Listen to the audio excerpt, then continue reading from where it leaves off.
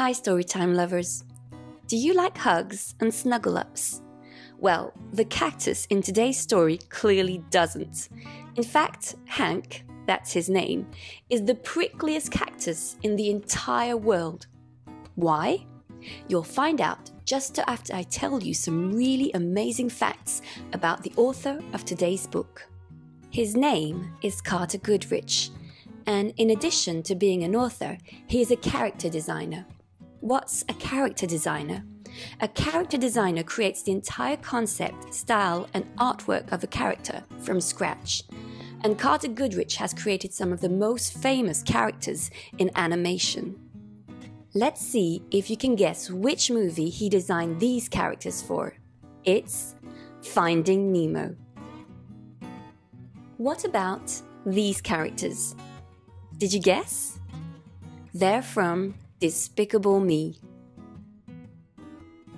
Now let's try one more. If you said Coco, you are spot on.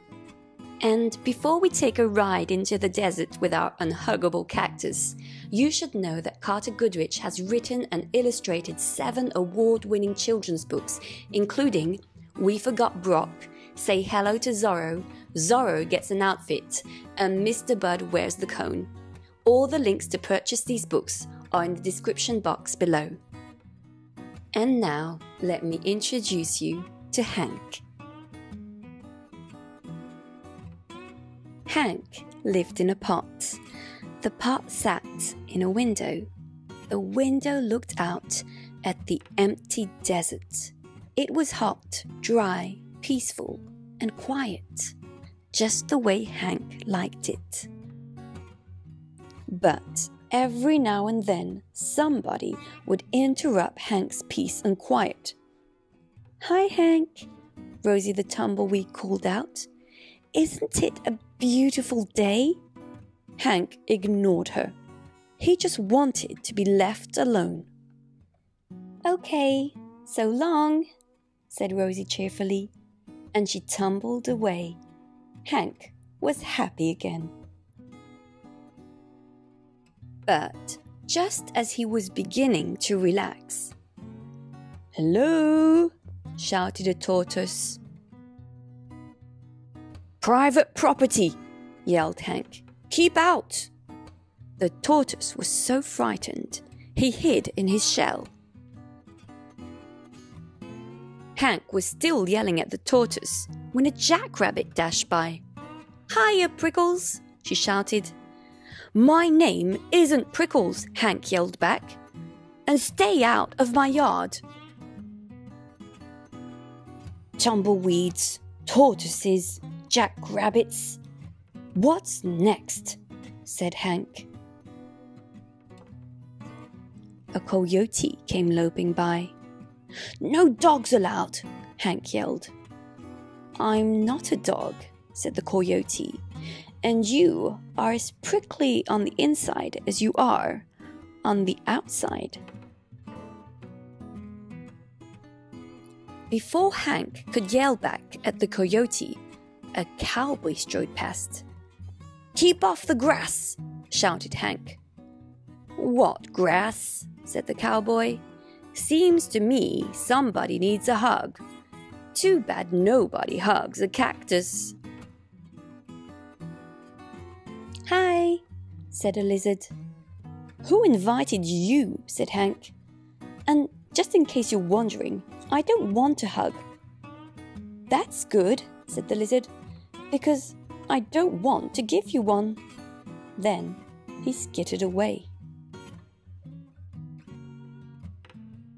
An owl landed on the roof.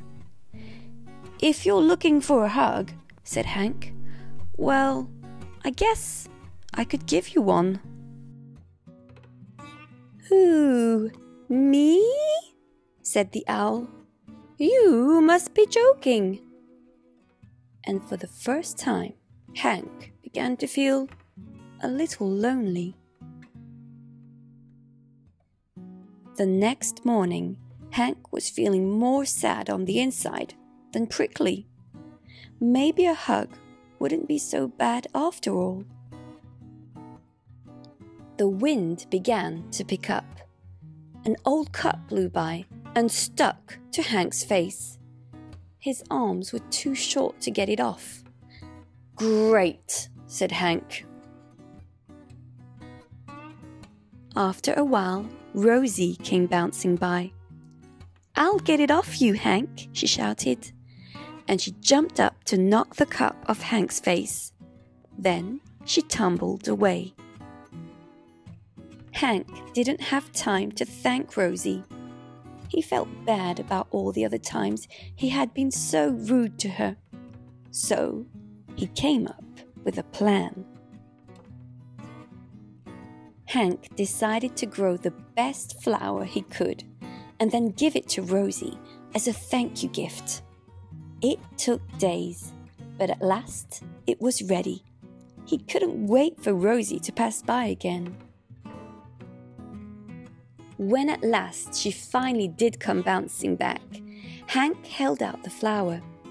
"Look, Rosie," he said, "I grew it just for you." Rosie was so surprised she jumped up and gave Hank a great big hug. It felt so nice Hank didn't want to let go. And as things turned out, he couldn't. Rosie and Hank had become stuck together. But they didn't care. After all, it's better to be stuck in a hug than stuck all alone.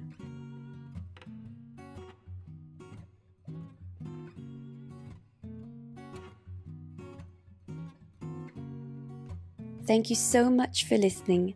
Don't forget to check out the links in the description box below, and please visit Carter Goodrich's official website to discover his truly compelling work.